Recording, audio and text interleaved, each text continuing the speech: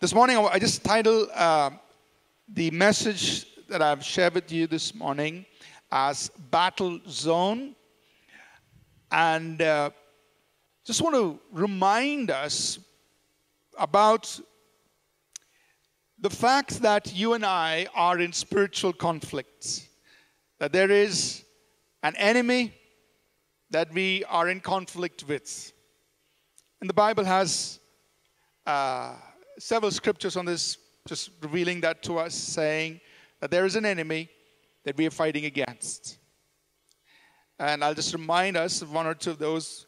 Ephesians chapter 6 and verse 12, the Bible says that we wrestle not against flesh and blood, but against principalities, against powers, against rulers of darkness of this age, against spiritual hosts of wickedness in heavenly places. So we wrestle, and it's very interesting that word that the Apostle Paul uses there.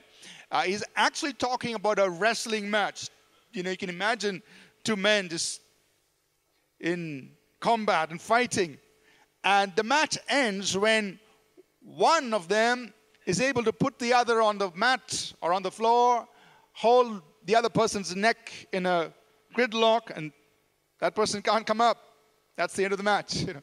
But that's what he's talking about. We are in a wrestling match. It's an intense combat. And he's talking about us fighting against, an organized army, so to speak. He's talking about principalities, meaning chief rulers, powers, meaning demonic powers that that have delegated authority given to them. He talks about rulers, meaning demons that are overseeing a territory of darkness, rulers.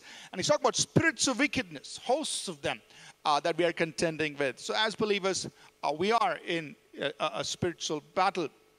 And many of you know the way the Lord Jesus put it in John 10, verse 10. It's not on the slide, but you and I know that verse. He said, the thief comes not but for to steal, kill, and destroy.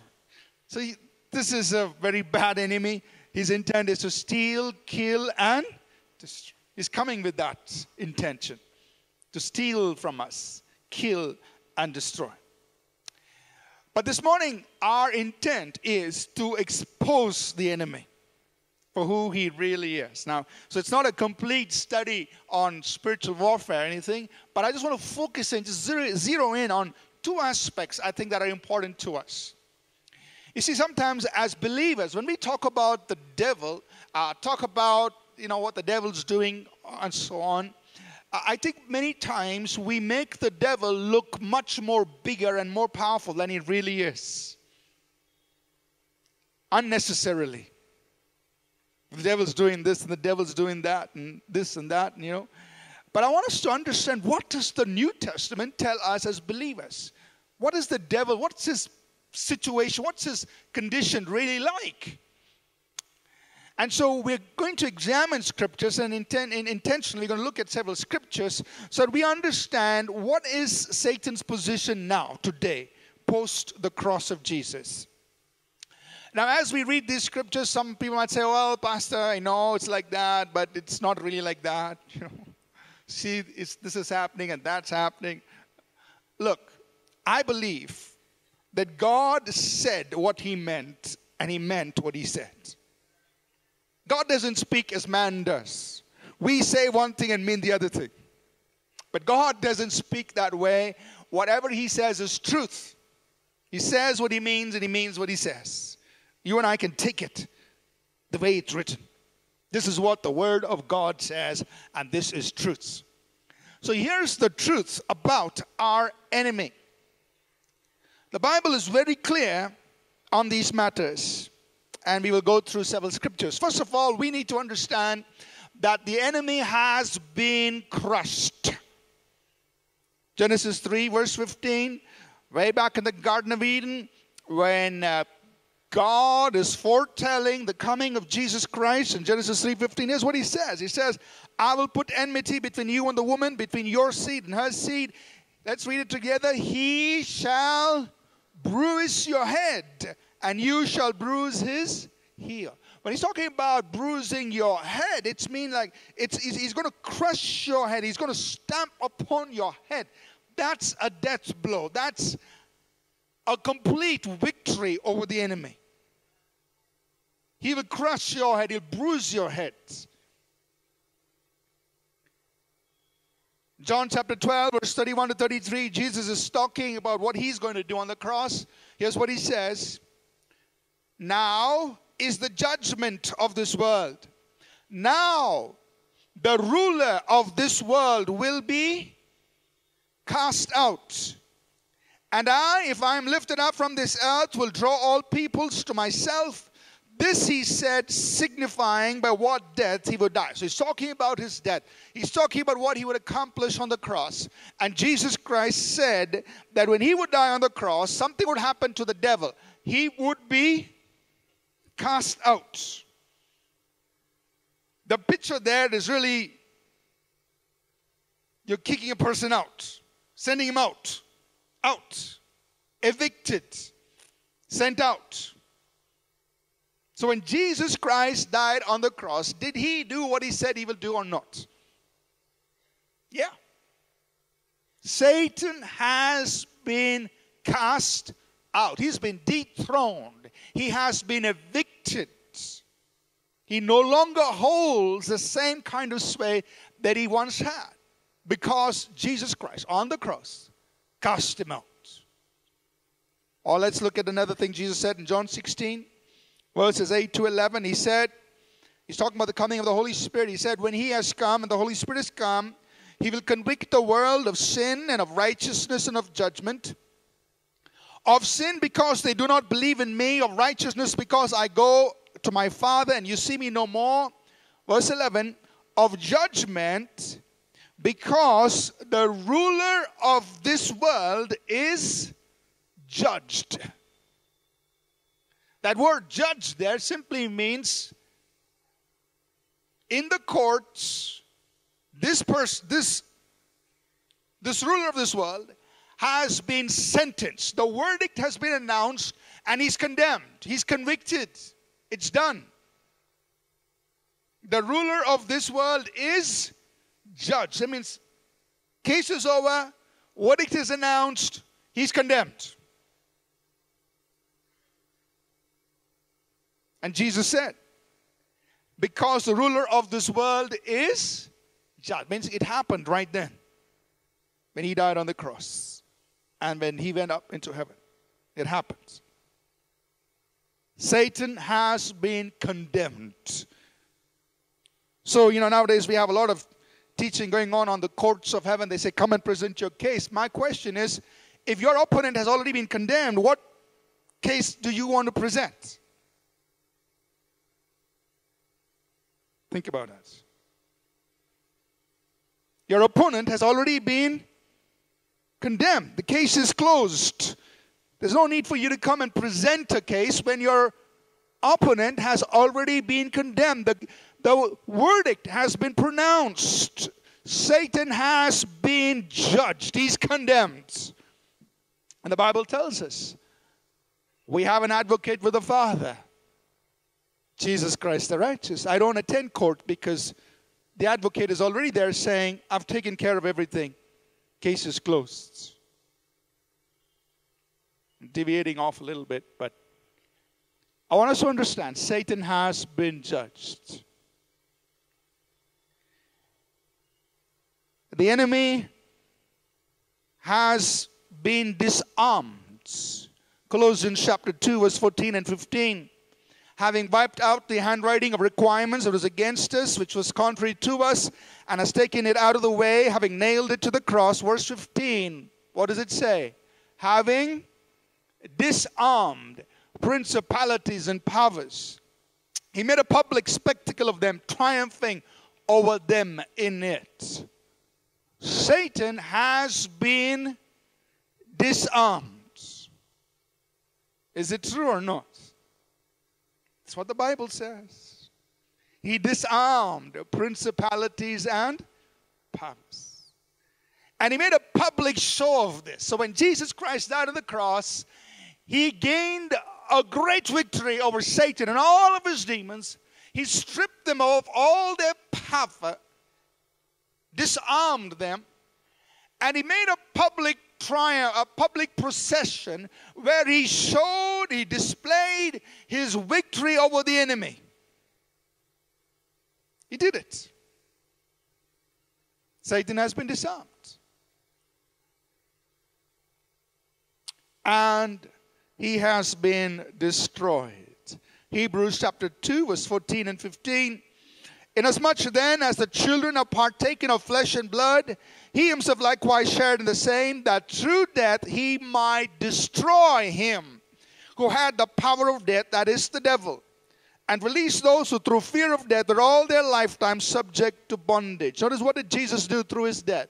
That through his death he might destroy him who had the power of death, that is the devil. The word destroy there, there are many different definitions for this word. It includes to render inactive, inoperative, to cause a person or thing to have no further efficiency, to deprive of force, influence, power, to put an end to do away with, to annul, to abolish. He has destroyed the one who has the power of death. So, as far as Jesus is concerned, through what he did for you and me on the cross, the enemy has been crushed, expelled, condemned, disarmed, and destroyed.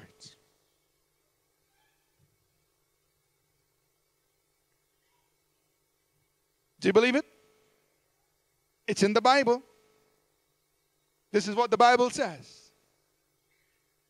Amen? Now think about this. Jesus did not need to do this for himself.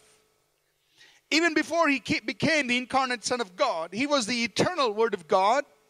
And as the eternal Word of God, he was absolute. He was God. There was no need for him to fight with the devil. The devil was, as far as Jesus is concerned, as the eternal Word is concerned, he's negligible, non-entity. Don't bother. But the only reason he did all of this was for you and me, as a representative of the human race. As the Son of Man, as a man, he crushed the head of the enemy. So think about this. In Matthew 28, when Jesus said, all authority is given to me in heaven and in earth. Does that mean he didn't have that before? No. He always had it. As the eternal Word of God, all authority in this whole universe belonged to him. But the reason he's making that statement is because as a man,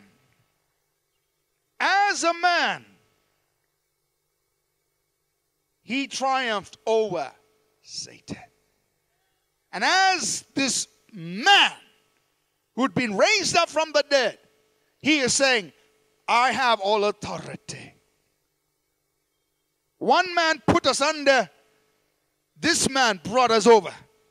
And he's saying, all authority is given to me in heaven and in earth. Amen? So as far as Jesus is concerned, whatever he did on the cross, he did it for you and me. And this is the truth of the Word of God, that our enemy is an enemy who's been crushed, who's been expelled, who's been condemned, who's been disarmed, and he's destroyed. And the kind of authority that Jesus envisioned for you and me to have is described there in Luke 10 verse 19. Jesus said, I am giving you authority to trample on serpents and scorpions and over all the power of the enemy, and nothing will by any means hurt you. This is what Jesus said. He said, the authority I'm giving you is going to enable you to trample. That means literally have mastery and dominion over the enemy. And he will not be able to touch you. He will have no power over you. He will by no means be able to hurt you. So, as believers, As far as the devil is concerned, this should be our position. Let's say this out loud and bold. Satan and all his demons have been crushed, expelled, condemned, disarmed, and destroyed. I stand and operate boldly with a sense of complete authority and dominion over the enemy. That's a believer. That's a believer. Amen? So no more should we talk, oh, the devil is coming. Shh, don't. Come on. Know the truth about the enemy. He's been crushed. He's been expelled. He's been condemned. He's been disarmed. He's been destroyed. Jesus did it for you. Know the truth. And then you, as a believer, stand with absolute confidence, knowing that you have authority and dominion over Satan and all his demon powers. Jesus said that. So somebody says, the devil is doing something. Oh, let me call somebody. No, please. You go. I know what Jesus Christ has done for me. And I'll come boldly. If anybody's going to back off, it's going to be those demons. If anybody's going to be scared, it's going to be Satan. Why? Because Satan is crushed, expelled, condemned, disarmed, and defeated. And you're walking in that victory. You're walking in that victory. You have to walk with that sense of absolute mastery over Satan and his demons. But now, here's the question that I want to just address and point out Satan's game plan. Why then does this enemy seem so powerful? Sometimes causing havoc and destruction, the lives of people. Why? Why does this enemy look so big? And I know he's doing things in the world. We're not addressing that. I want to just address us as believers. Why is it? What's his primary game plan? And we're not addressing everything, but I want to just focus in on this is Satan's strategy, and we need to be aware of it. So you imagine an army of soldiers who've all been disarmed, who've got a good thrashing, but they've just been given a little time on in this space, in this territory. Just imagine. What can they do? What would they do? Maybe they will engage in propaganda, pretense, what we call as fake news. Let's pretend we've got a big army. They don't have any weapons, but we'll tell everybody we've got lots of weapons. We're just not showing it to you. And let's tell everybody that Jesus didn't actually defeat us. It really didn't happen. So they put some Facebook posts. They say, let the news spread. Fake news. Make sure it gets into the church. So the church believes the fake news instead of believing the truth of the words. So now the enemy looks much bigger than he really is. The truth is, he's been crushed, he's been expelled, he's been condemned, he's been disarmed, and he's been destroyed. But he's got a false propaganda going on, and people believe it. Or he might resort to some guerrilla tactics, right? You don't have too big of an army, but with the little you have, hit and run. Do something here, do something there. And it makes the enemy look much bigger than he is. So the Apostle Paul, and we're just going to focus on some of his writings, not all. In 2 Corinthians, he exposes Satan's game plan. In 2 Corinthians chapter 2, verse 11, he's writing to the Corinthians, he says, lest Satan should take advantage of us, for we are not ignorant of his devices. He says, look, we don't want the enemy to take advantage of us because we are not ignorant. And we know his game plan. We know how he works. And so in the subsequent chapters here and there, the Apostle Paul points out the enemy's game plan. Here's what he does. And if you trace through the book of 2 Corinthians, you'll see these things. In 2 Corinthians chapter 4, verse 4, he says the enemy uses blindness as a tactic. And this is predominantly towards the unsaved, because in verse 4 he's talking about those who do not know Jesus, of course. But it's also a tactic that he can use against believers, blind them, prevent them from knowing the truth. Don't let them hear the truth. So this morning, you heard the truth. He's upset, but we don't care. Because his intent is, his game plan is blind them. Don't let people hear the truth. Don't let them know that actually Jesus Christ crushed my head, expelled me, condemned me, disarmed me, and destroyed me. Don't let them know.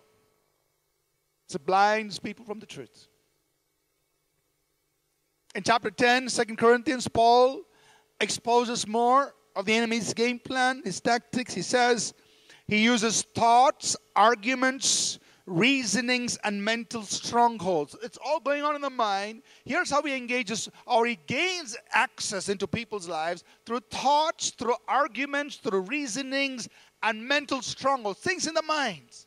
All of these are just feeble weapons, if you want to call them that. But he uses that against God's people. Thoughts, arguments, reasonings, and mental strongholds. Gains control of areas of our mind, the way we think. Or in chapter 11, verse 3, he says that he uses craftiness to deceive and weaken. So he is a deceiver. But he deceives craftily. That means he doesn't appear in front of you and says, hello, my name is Mr. D. Evil and I'm here to. He doesn't come like that. He's crafty. It means he's going to use certain ways and methods where an unsuspecting believer can get cheated, can get duped to believe a lie as it was a truth.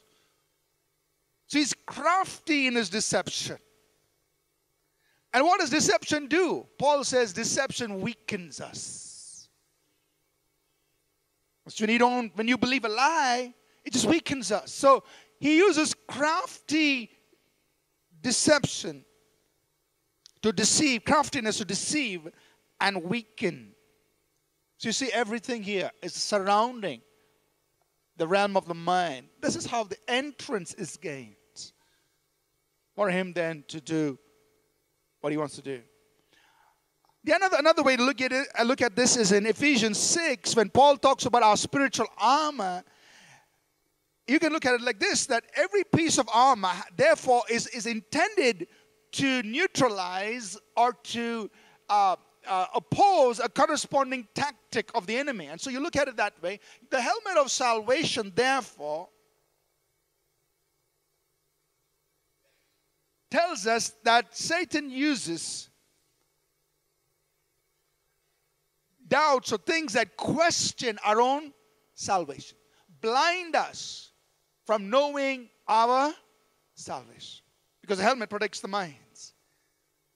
So his strategy is I don't want them to know what their salvation really is. So for most believers, they think salvation is fire insurance. That means after I die, I won't end up in hell. That's part of it. But he does not want you to know that your salvation is here and now. And that your salvation includes mastery and dominion over the enemy.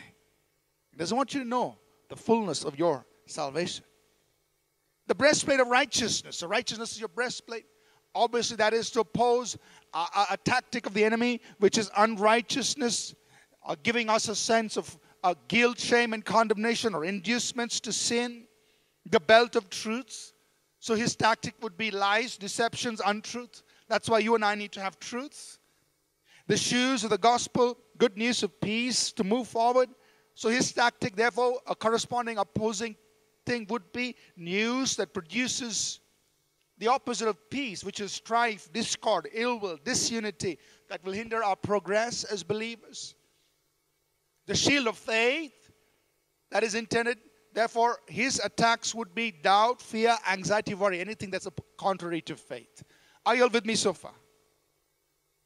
So this is a game plan. This is his tactic against the believer.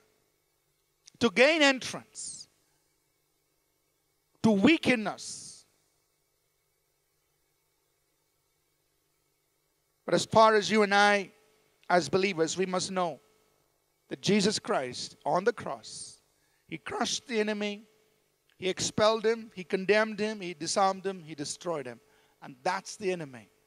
And that's how we're going to face this enemy. We're going to stand up against anything that he brings in our minds, or he tries to weaken us in any way. So Paul instructs us in Ephesians 4, verse 27. He says, don't give place to the devil. And the word place there, literally, it means any piece of land. So don't give any piece of land to him. Don't give him any space. Don't give him any place to come in. But metaphorically, it means opportunity, power, or occasion for acting or doing something. So don't give the enemy any opportunity, power, or occasion to act or do anything in your life. As a believer, that's what we are admonished to do. Don't give the enemy an opportunity. How does he seek opportunity? Through his mind games. Are you with me so far? That's his primary strategy. Tries to blind us, uses thoughts, arguments, reasonings, mental strongholds, uses craftiness to deceive and weaken. And he comes against these areas of different areas. That's how he's trying to seek entrance. But he says, look, don't give any place to the devil. So devil, I'm not going to accept these things. I'm going to let you know that I know the truth. I know what Jesus Christ did for you, did to you through his death on the cross. So we submit to God. We resist the enemy. And the Bible says he will flee from us. You resist him. What I want us to take away this morning, and I know this is not addressing everything concerning spiritual warfare, but two important things. I want us to, as believers in Jesus Christ, be absolutely confident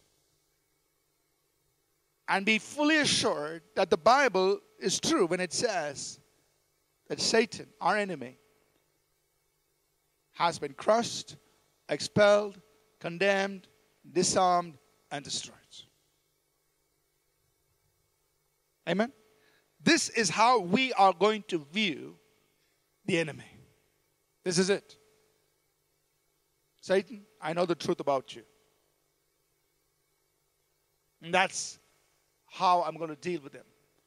And we operate boldly with a sense of complete authority and dominion over the enemy.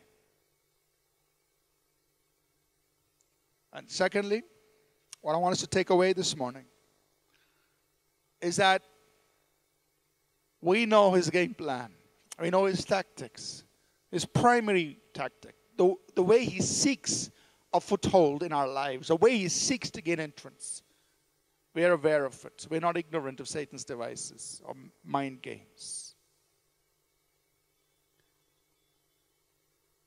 And so we are careful with what we let come into our minds, the thoughts, the things he says, the deceptions, the untruths, the lies, condemnation, accusation. We're careful against these things because these are his only ways or his primary ways to try to gain entrance. So guard against those things. Give him no place. Give him no opportunity, power, or occasion to work in your life. Amen? Those of you who are convinced, you may stand. Let's call our worship team up, please. So this morning, we are just going to pray and declare that we know what Jesus did to the enemy. Amen? And that we are not going to let Satan play mind games with us anymore. That is tactics of trying to do all these things in our mind. And then therefore we kind of then begin to open the door and say, okay, come do things. No. We are standing against this. We will not give him any place in our lives. And so even as we just pray together, as I pray from here, I want you to receive and say, God, I receive the truth of your words. From this moment, I'm going to see myself the way Jesus Christ said I should walk concerning the enemy. That I will trample on serpents and scorpions or all the power of the enemy. That's me, a believer in Jesus. That's how I walk.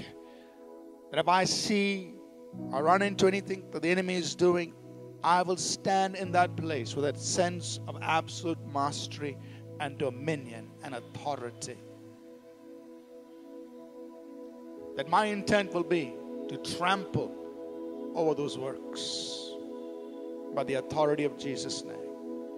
That I will announce to the enemy that he has been crushed, that he has been condemned, that he has been expelled, that he has been disarmed, that he has been destroyed. That's how I will approach it, because that is the word of God.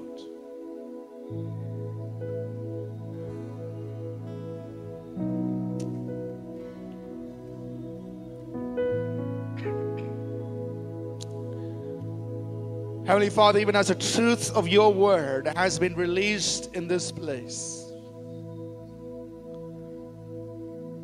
I pray that every work of deception, every lie of the enemy that we've knowingly or unknowingly embraced, that now those lies come crashing down. That every deception is destroyed.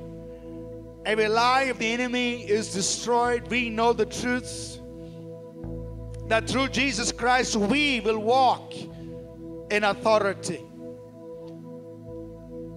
That God always causes us to triumph in Christ. That in every situation we will emerge victorious. Because the enemy, the adversary, has been destroyed. And I take authority in the name of Jesus, Satan, over any and every work that you've tried to put in the lives of God's people in this place, and those watching. I take authority over every evil work. I take authority over every evil spirit. And in the name of Jesus, right now, in this place, we destroy the works of the enemy. We destroy it. We reject lies. We reject fear. We reject intimidation. We reject depression. We reject anxiety. We reject fear. We reject torment and oppression. In the name of Jesus. Even as we are praying right now, some of you will experience freedom, will experience deliverance right there in your minds, and from torment, from oppression, And I want you to stand your ground and say, I'm free from those things. And this morning, you stand against anything in your life that you know should not be there, or that you know is a work of the enemy. You stand against it and you say, devil, I destroy that work. You can do it as a believer. So I want you to do it as you're standing right now in this place. You stand against any work that you know is not of God, is of the devil. And you take authority over it. You say, devil, I destroy it. It has no place in me.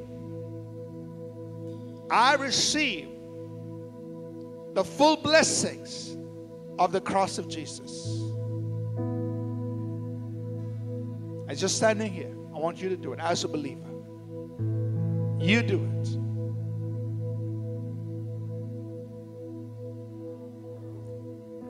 Father, I pray that each one here will rise up with strength, with courage, with boldness. I will dominate every work of the enemy. That we walk in victory, we walk in freedom. We walk in the blessings that Jesus Christ has provided for each one of us. We walk in it, God. We thank you. Thank you. Thank you. Thank you, Lord Jesus. Thank you.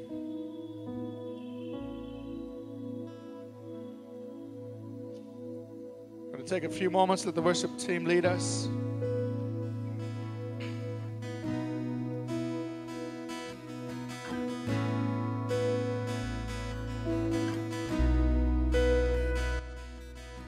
The enemy has been defeated, and death couldn't hold you down. We're gonna lift our voice in victory. We're gonna make your praises loud. The enemy's been defeated, and death couldn't hold you down. We're gonna lift our voice in victory. We're gonna make your praises Come on, let's declare that. The enemy has been defeated, and death couldn't hold you down.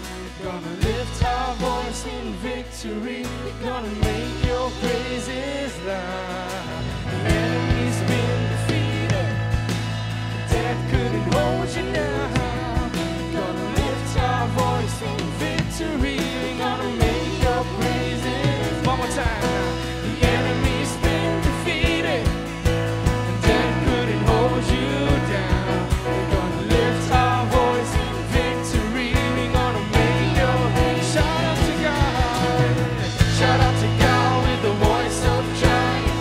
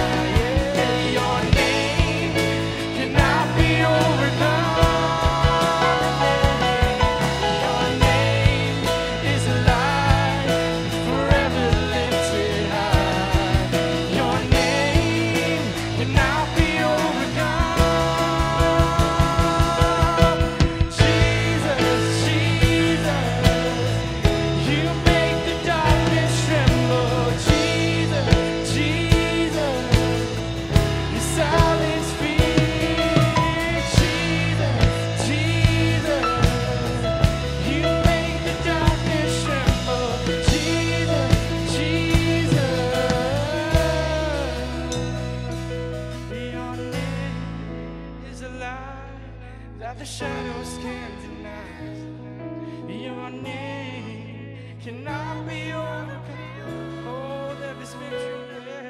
Yeah. Your name is alive, forever lifted high.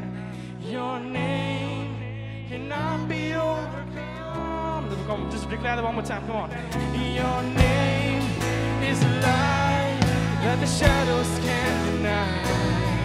Your name cannot be overcome. The name.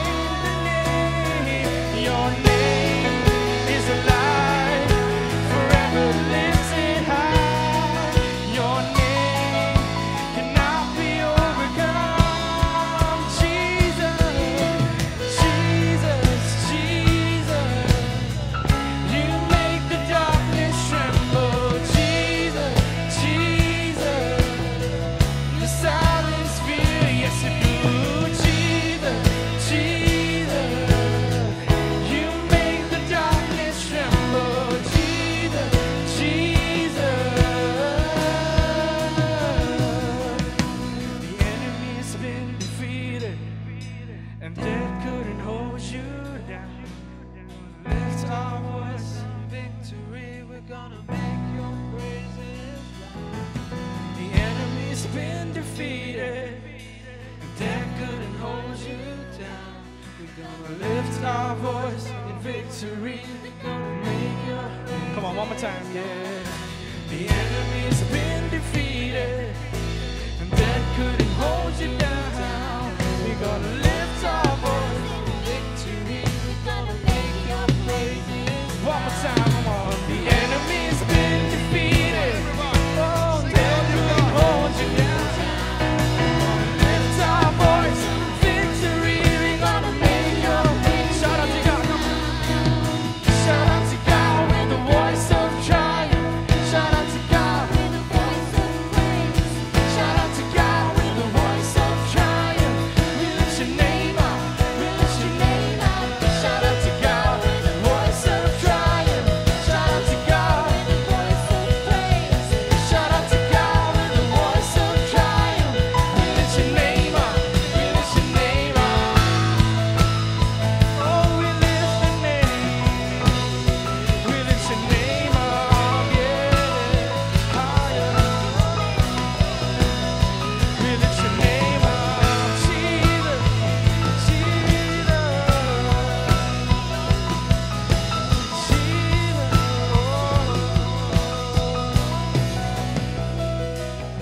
Hallelujah, Lord. Hallelujah. Thank you, Jesus. We exalt you. We worship you.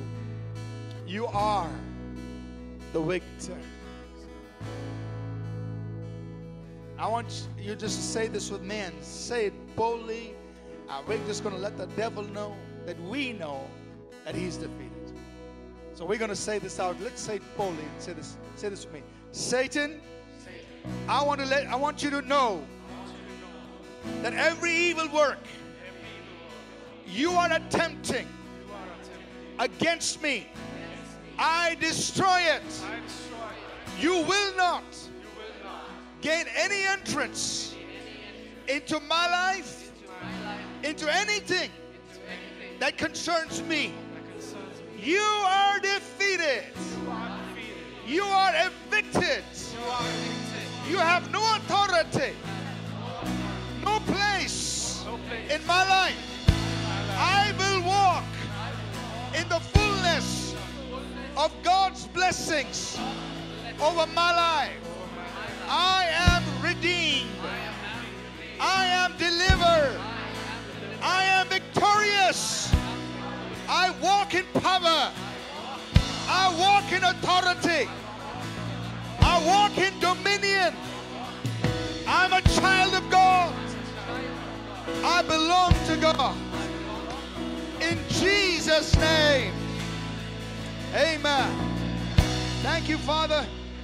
Thank you for causing each one of us, Father, to walk in victory, to walk in authority, to walk in the fullness of what you've got for us. The enemy has only one place, and it's underneath our feet. And that's how we will walk as children of God, as people redeemed through the cross of Jesus Christ. as people who know the truths of the Word of God, we will walk in what Jesus Christ has made possible for us. We thank you, Father. We bless you. We honor you. Thank you. Before we close this morning,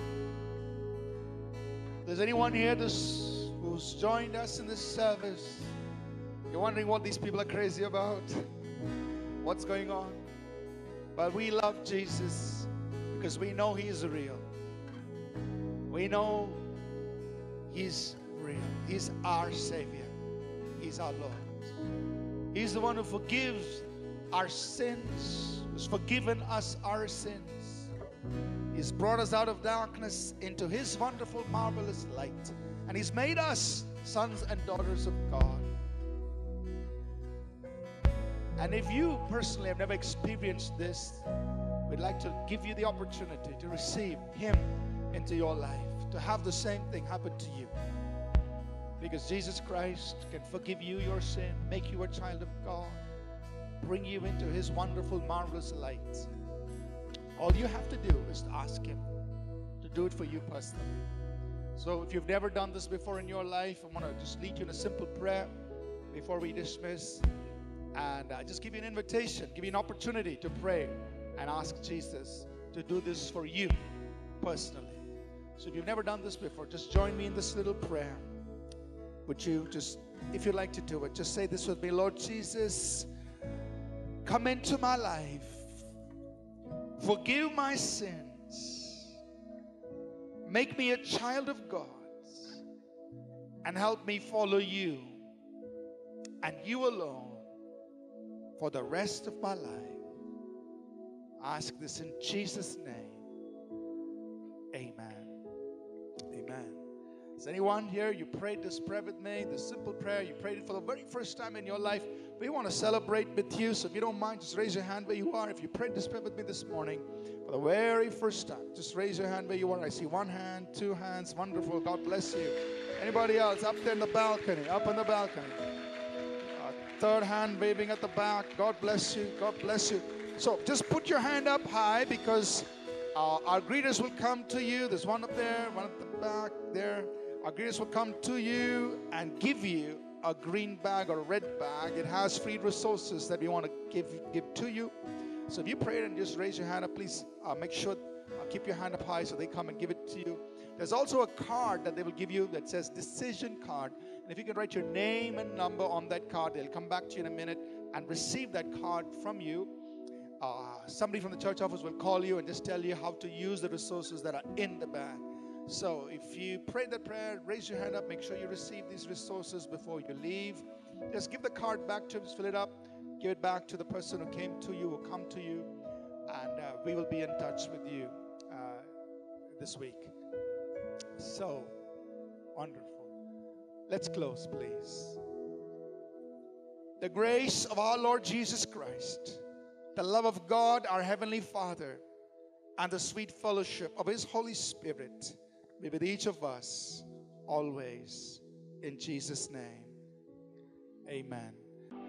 Thank you for listening. We trust this message was a blessing to you. For more free resources, including sermons, sermon notes, TV programs, publications, please visit apcwo.org. For information on APC Bible College in Bangalore, please visit apcwo.org/Bible College. Please remember to download the All People's Church Bangalore app from the App or Google Play stores.